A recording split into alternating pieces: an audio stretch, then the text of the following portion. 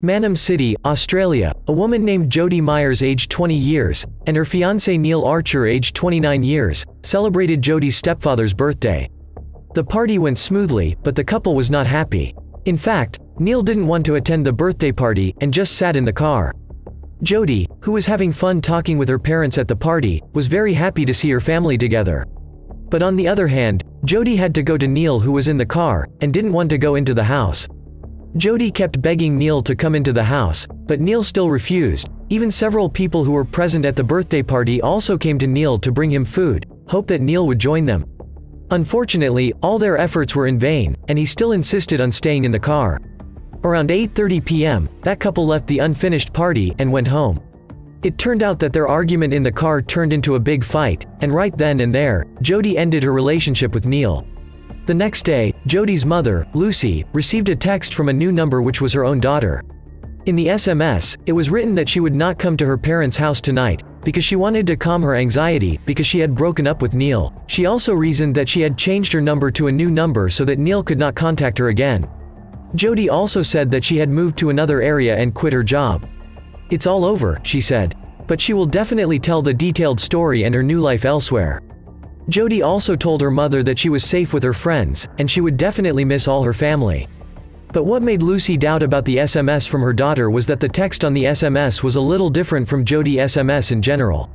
There wasn't a single punctuation mark, and Lucy also found several spelling errors and incorrect grammar. In fact, according to her mother, Jody has no problems with spelling and grammar. Even if Jody makes a typo, she will send the text again. Of course, the mistake could have been because Jody was in a hurry or was stressed, considering that she had just broken up with her fiancé.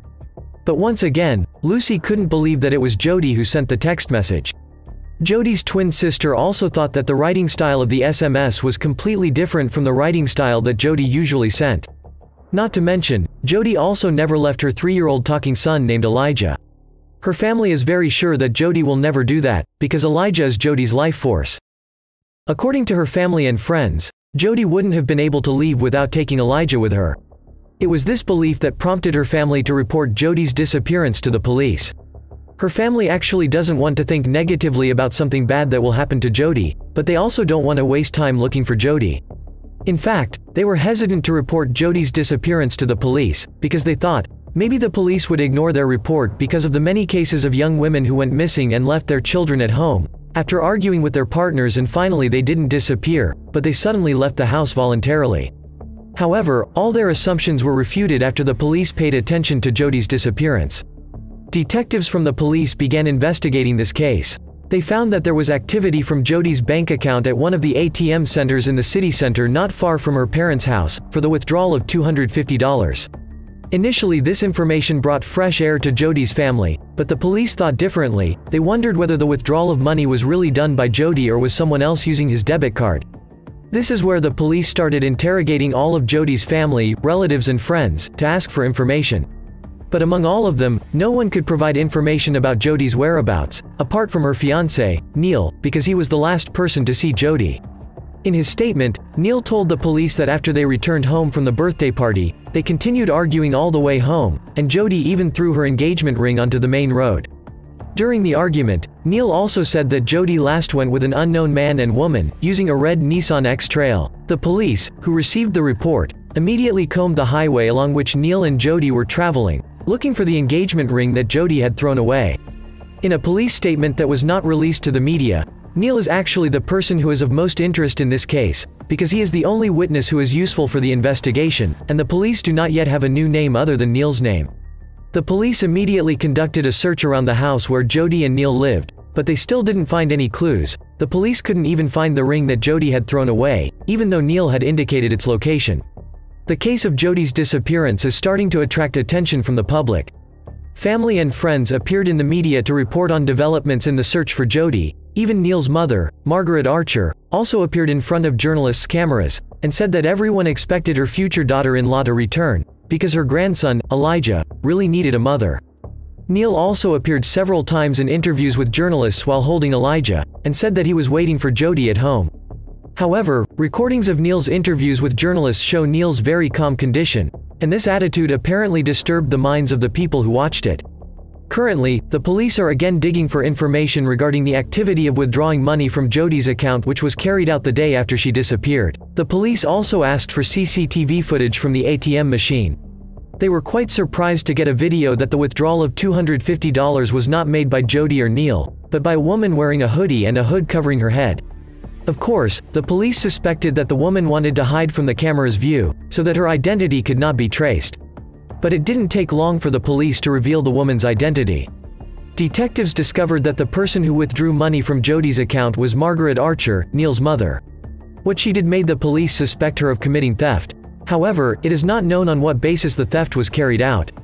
The police's initial assumption was that Margaret took Jodi's debit card and withdrew the money after Jodi disappeared. It is possible that Margaret needed money and stole the card, or it could be that Margaret asked for the card directly from Jodi, because Margaret and her future son-in-law were quite close. But when Margaret was questioned, she denied allegations that she had made the withdrawals. After the interrogation was carried out, the police still released Margaret on bail, because the police did not have enough evidence to identify Margaret as a suspect. However, from this finding, the police were increasingly encouraged to carry out a more thorough investigation regarding Margaret's activities after Jodi disappeared. During a search of the Archer family home, police found 2 shopping receipts from 2 different stores. The 2 receipts recorded the purchase of 10 bags of cement from a hardware store and 10 bags of cement from another store. Not only that, Margaret also bought a wheelbarrow carrying sand. The purchase was deemed inappropriate, so the police wanted to confirm, did Margaret really buy everything, or not? The police immediately carried out a search at the location of the shop written on the shopping receipt. And that's right, CCTV recorded Margaret's car visiting 2 different shops just 3 days after Jodi disappeared.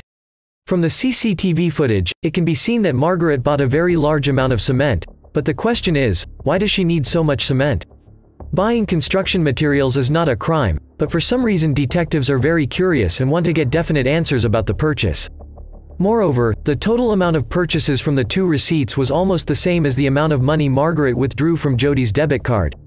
Finally, the police spoke to Margaret's husband, or Neil's father, Lawrence Archer. According to him, he had just returned from Tasmania, an island and state in southern Australia, a few days after Jodi was reported missing. When he got home, Neil approached him and showed affection towards his father, which he rarely did. Neil said that he had a gift for his father in honor of Father's Day, which falls on the first Saturday in September. This made Lawrence even more curious, so Neil took his father to the back of the house and showed him the cement-covered backyard, which Neil had just worked on. Lawrence did not expect that his son would do such a hard job, because Neil was known as a lazy and selfish son. For that work, Lawrence was very grateful to his son. From the story told, the police realized that they had succeeded in putting together a puzzle about Jodi's true condition, and considered that Neil was not just a witness, but he was the main suspect in this case. At almost the same time, as the police were starting to solve the problem, Aaron Archer, Neil's younger brother, came to the police station on September 24, 2015, to report that his family had committed a terrible crime. He reported to the police that his family asked him to do certain tasks, and tried to reassure Aaron that they would be safe. But Aaron flatly rejected this request, and he chose to report it to the police. From the information obtained by the police, they finally arrested Neil on charges of murdering his fiancée, Jodi Myers. The day after that arrest, police again searched the Archer family's home in the town of Mannum. When the search was carried out, police found a body buried in a shallow grave under a cement slab that they said was a Father's Day gift for Lawrence Archer. Expert doctors confirmed that the body was Jodi Myers, who had disappeared a month earlier. Jodi's body was immediately laid to rest in a church, and hundreds of mourners attended his funeral. A few weeks later, Margaret was also arrested on charges of collaborating in the disappearance of evidence, but until the investigation was over, she still tried her best to prove her innocence. While Lawrence is assumed to know nothing about the murder, and Aaron refuses to cooperate with his mother and brother. Now the chronology of murders can be compiled by the police. What actually happened was more terrifying than the summary of the murder story that I told earlier. When Jodi and Neil returned home after attending Jodi's stepfather's birthday party, they had a big fight because Neil believed that Jodi's parents did not approve of their relationship, even though they were engaged and even had children. That's why Neil didn't want to go into the house to celebrate his future father-in-law's birthday, but at that time Neil lost control, so he strangled Jodi with the string of his hoodie until Jodi stopped breathing.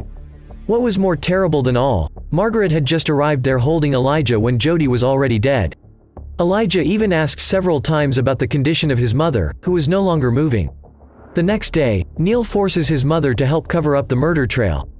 There, Margaret agreed to destroy all the evidence, because she also really loved her son, so she took Jody's ATM card and asked Neil for the PIN, then withdrew Jody's money from the ATM for $250.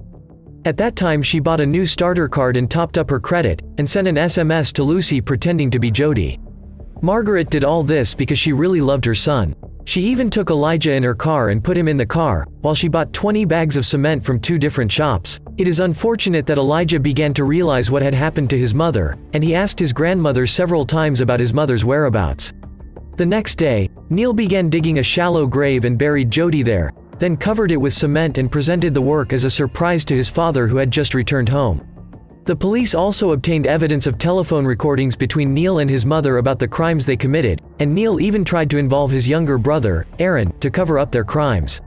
He asked Aaron to burn all of Jody's clothes and belongings, but Aaron firmly refused the request, and chose to report everything to the police when he was ready, so they burned it themselves behind the house. Margaret and Neil may think they can get away with their crimes, but the more they do, the more mistakes they make. At a 2016 trial, Neil Archer pleaded guilty to the murder of Jody Myers, and in 2017 he was sentenced to life with parole after serving 22 years in prison. Meanwhile, 58-year-old Margaret, until the end of her trial, never wanted to admit guilt to the crime. From this we can conclude that Margaret never regretted her actions, until finally in 2018, she was sentenced to 6.5 years in prison because she helped hide evidence. But reportedly in June 2022, she was released on parole because of good behavior, but she had to be deported back to her homeland in England. Meanwhile, Elijah, who has grown into a child, is being cared for by Lucy, Jody's mother. That's a story about the terrible crime of a young father who was helped by his own mother, because her love was so great. Thank you for watching this video, and see you in the next case.